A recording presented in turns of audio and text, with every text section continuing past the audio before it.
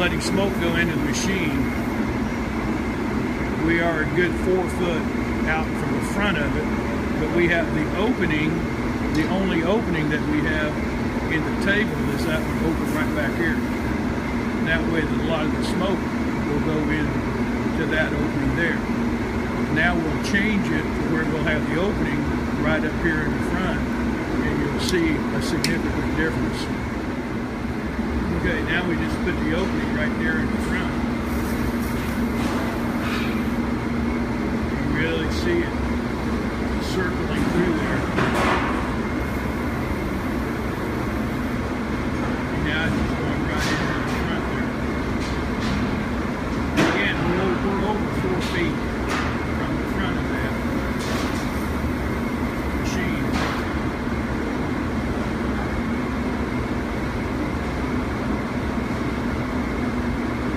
That's enough.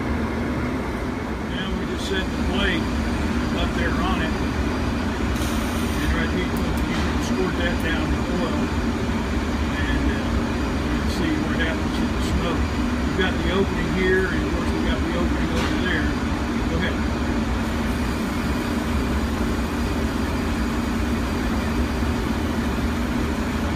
You really see the smoke heading over there. We don't have anything hardly open, it's just what's flowing through. We got some flowing in here. Now we're going to open up one of these areas back there in just a little bit, just to show what extra suction is there. Okay, now we heated that back up. Go ahead. That smoke is disappearing so fast. We just pushed one of them back and create a larger opening. See, in some applications you may want a large opening that really create a lot of suction. And that's what we've done by being able to make these in channels, so you can move these things back and forth and create a large opening if you so desire, either back there in the back or maybe even up here in the front. Just whatever the operator seems, whatever they have to do that works out best for them. Okay, here it is from the back. There's the cylinder extending. This is the cylinder that controls the speed that it comes down. Very, very critical. Without that, it slams up and slams down. This little nozzle right there is what controls that speed. Now you can increase and decrease how fast it goes up and down by your compressed air. The 80 to 85 pounds on the air regulator is what will control that. Don't play with this thing. This thing is very, very touchy. Okay, now we're going to show the lid raising up.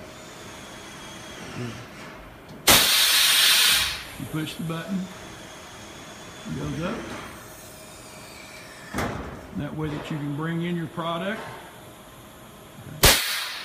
Pull her down, and it comes down, and ready to go to work. Okay, this video is just to show you the parts of the machine, and that's the on and off switch for the motor. This is the Meg Helix gauge. This tells you the condition of the filters that are down there, the 2 big filters, that how you clean them out is wash them out. Okay, very important. Never sand or grind aluminum, magnesium on this machine. Now, when the needle approaches the red, remove the main filters.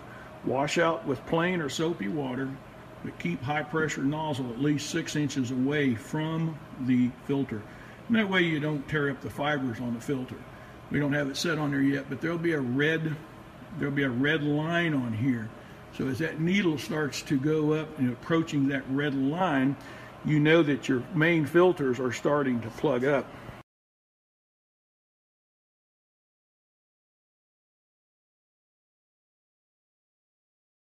New condition, it really cleans them out. Clean filters allows more air to flow through. When you're not getting air to flow through the filters, you're not getting air to go into there, which is removing it from the operator. Clean filters is the complete key at this. This is very important, very important. Behind this door and up there is a metal filter. Because of the grinding wheel glue and the sanding paper debris, whether you use flap sanders or whatever, that stuff is very flammable. These filters must be removed and cleaned after every 8 hours of use. Either wash out with water or blow out with compressed air. You've just got to get the debris off of those metal filters. You get that debris stuck inside there, you get sparks created from whatever you're grinding here that gets into there. You can catch that debris on fire. With that much wind going through here, you're going to suck that fire into the main filters. You've also got a filter underneath here. As it goes underneath here, you got the same type of filter. If for any reason, and I'm not going to say it's never happened, but it's been a very, very, very, very rare incident. You ever get the main filters on fire, hit this area right in here, or the table, with a fire extinguisher, and that sucks all that stuff right to the fire.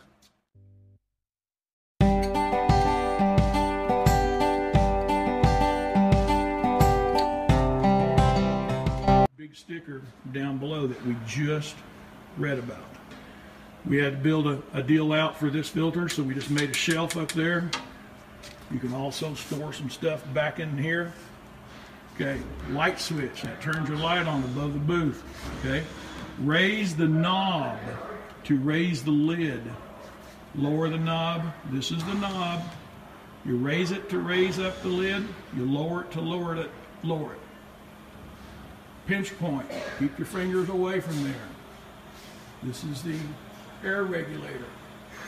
82 pounds is about what it takes to regulate the regulated air to make this lid work properly.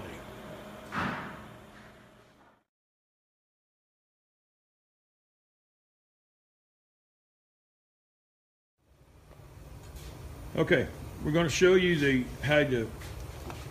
you're going to have to set the Meg Helic gauge, figure out your readings. We're sending it with the plastic bag on it.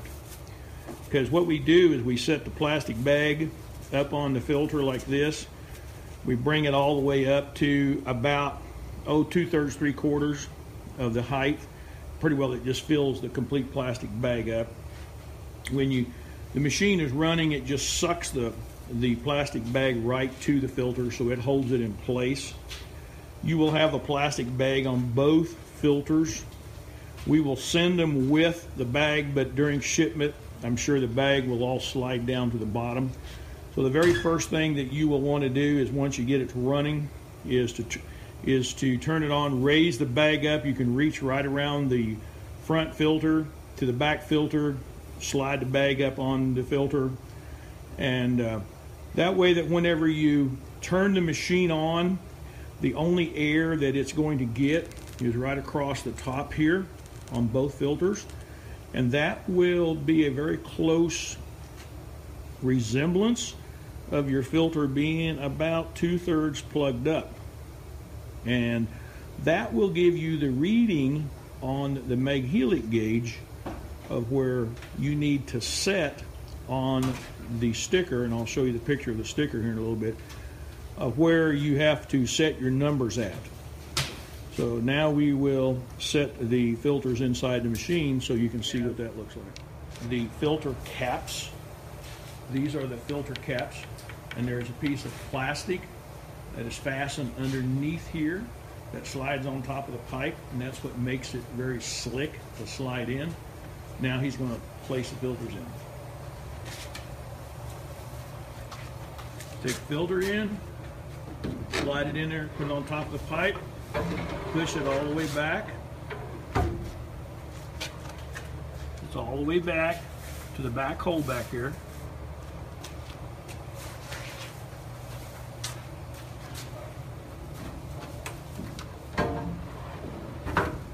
Okay, now the filter is in. Plastic bag, like I said, I'm sure during shipment the plastic bag will fall down.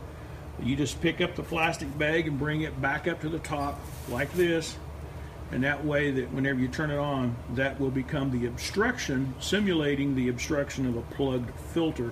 And then that will give you the reading on your Meg Helix gauge. Now go ahead and pull them in. Now tighten up the filter.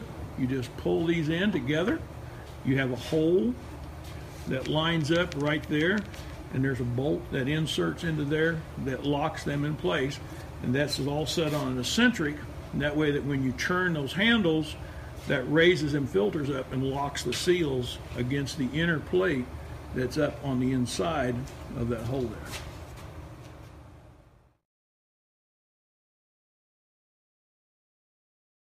This is the drawer that any debris in your situation, these machines do not pulse because these filters have to be washed out. You probably will not catch much debris in this drawer here.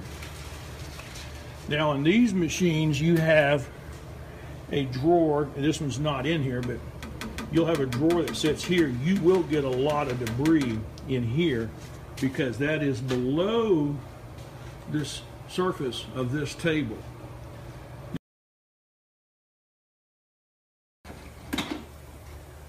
Now this is on the Meg Helix gauge. This is what determines the condition of your filters if it's about to plug up. Now, because of every machine has a different reading, that's the reason why that we have the plastic bag. We send a plastic bag with this machine. Whenever you get the machine hooked up and running, since we have the plastic bags on there, you will get this number here, and you will take like a felt tip marker, and if this needle sitting down here somewhere, as this needle rises up and it comes over to here, it may be 4, 4.5, it may even go as high as 5, then that will be the number that you want to put here. Then you take the bags off, turn the machine back on, and your number will probably be somewhere in the neighborhood of here to here. And that is the number that you will want to put in this box. And that will show you what a brand new filter reads. And that way that you know how much movement this thing has. Now, after this filter is a few months old and you're cleaning it out, it will never come back down to that line, but it'll get pretty close to it. But as it starts to plug up, the needle starts moving over here towards this other side.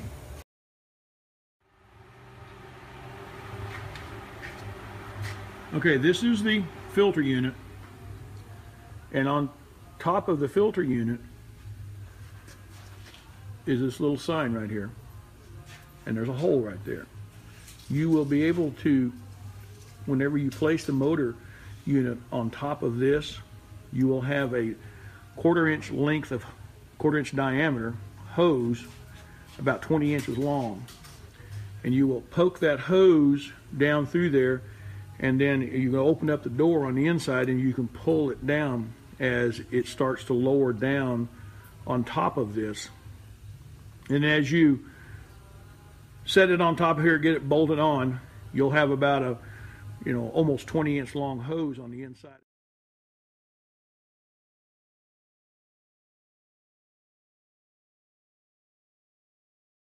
of your filter unit.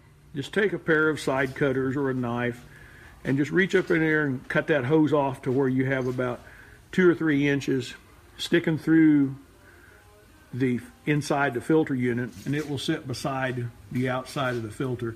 That goes into the Meg Helix gauge, which reads the filter condition, but that hose, all it does is it reads the pressure differential between the inside and the outside, and this is the only hose that you have to put in, is just this one hose. And you'll see it sticking down out of the bottom of the motor / fan unit.